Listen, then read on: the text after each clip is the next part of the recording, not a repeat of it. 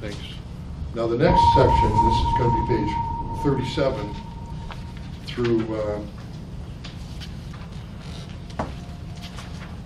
through 40. I want you to know how you ended up with this law firm as the law firm to handle this investigation, so-called. Because it starts off, well, first of all, the law firm got hired, I believe it was like August, late August of last year. But prior to that, on June 15th of 2022, in Enfield number 0065, the Bates number, our pages 37 through 40, there's an email from James Talberg, but it's from his law office. It's not from the town attorney's office. It's to his friend Mario Coppola.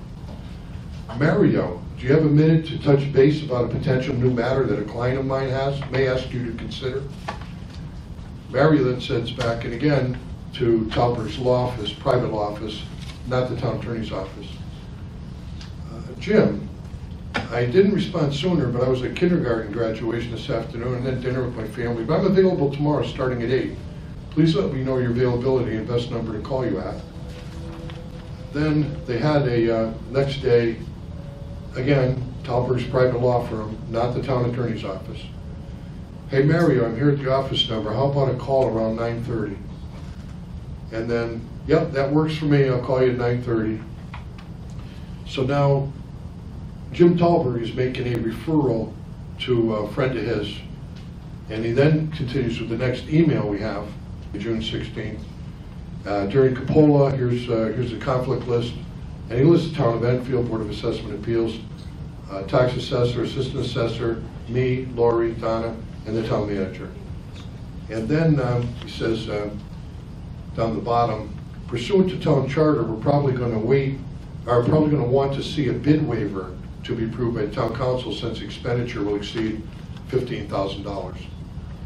And then the next thing is, Mario, we have a council meeting in Enfield Monday night, and the agenda is being finalized as we speak, but we're going to have an agenda item that reads, request for a bid waiver to retain independent review of revaluation issues. I have been given authority by the town manager and council leadership to retain Burkham Moses for this purpose. So there may be council people here today that did not know that council leadership and the town manager gave him authority to do this, but he's still using his personal law firm rather than the town one.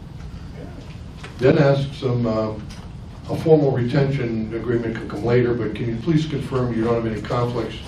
Then he sends him an email with a bunch of people to check out and make sure he doesn't have any conflicts.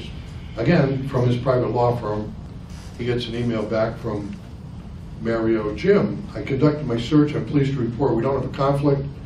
Anything further you need from me? And then Jim sends back, and this is, I think, very revealing. Perfect. At some point next week, if you please, send me a retainer letter, and we should be all set.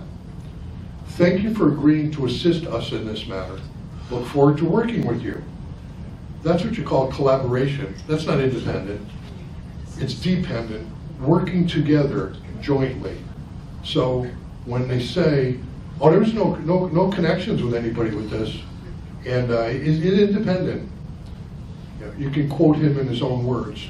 Thank you for agreeing to assist us with this matter. Look forward to working with you. I just thought that was revealing, and I'm sure they didn't want that to see the light of day either.